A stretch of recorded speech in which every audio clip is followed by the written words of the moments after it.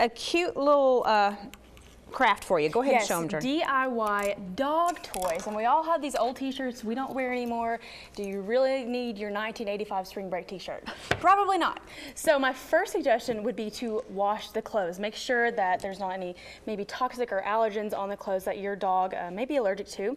Take an old t-shirt, cut off the sleeves, all the bottom parts of it, all the thicker parts. Okay. And then, Mom, you can go on and cut them up into really thin strips like this. Okay.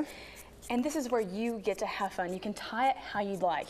You can make a braid like this one, tie the knots at the top, and take as many pieces as you want. If you have a small dog, you just make little knots from little pieces of fabric. And then our big dog would love about 5 times the size of this. So you can make him as big or as colorful as you would like. This is just such a great toy to give your dog because they're going to tear it up anyways.